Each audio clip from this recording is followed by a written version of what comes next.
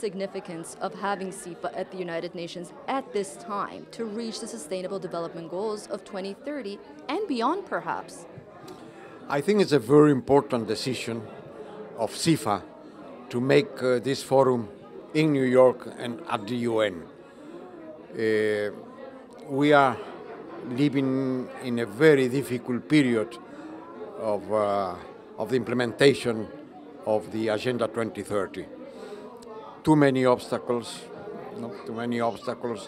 too many problems in the implementation, but at the same time, there is possibilities to go ahead.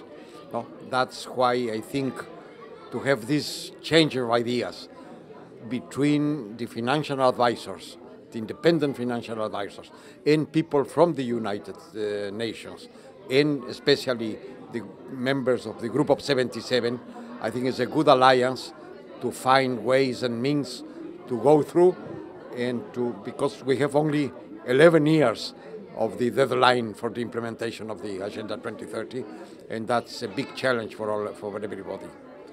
In terms of CIfa, what do you hope that this specific forum will achieve at the end of the 2 days?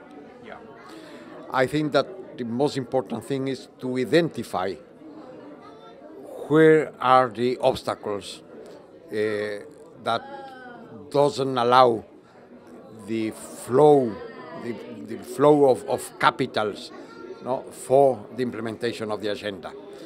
Then we will try to find exactly where the problems are, who the main obstacles are, in matters of taxation, in matters of the implementation of policies from the states, policies of trade, policies of taxes, and then identify exactly where the problems are in order to negotiate and see how we can arrive to a common point and to go ahead and to permit that private financial for the SDGs will come.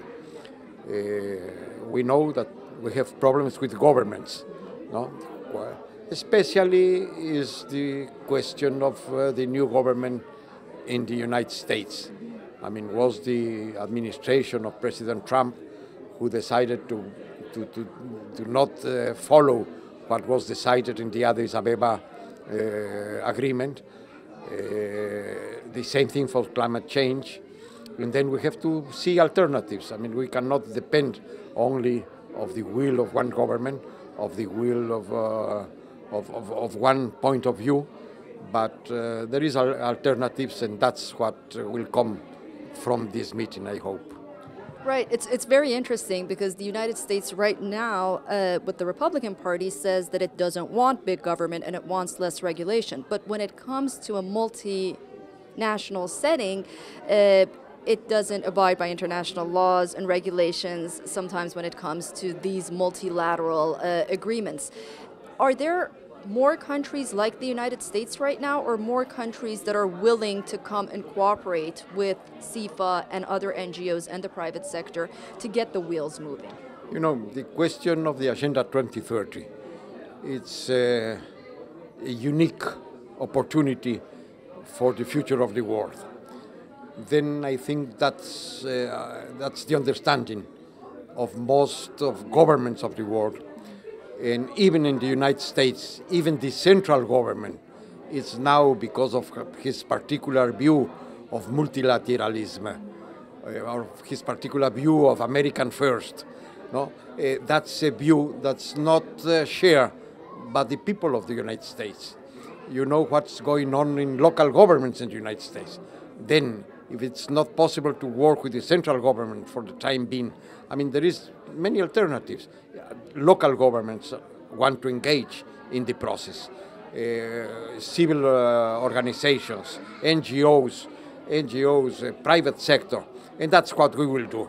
I mean, we will see alternatives, we will see new challenges, but humanity, mankind, cannot lose this opportunity to follow an agenda that was negotiated in a long time, and it's a very comprehensive program that was unique different from the programs for development that was adopted before by United Nations. That's with all the experiences of the last, because since the inception of the UN, development was one of the objectives.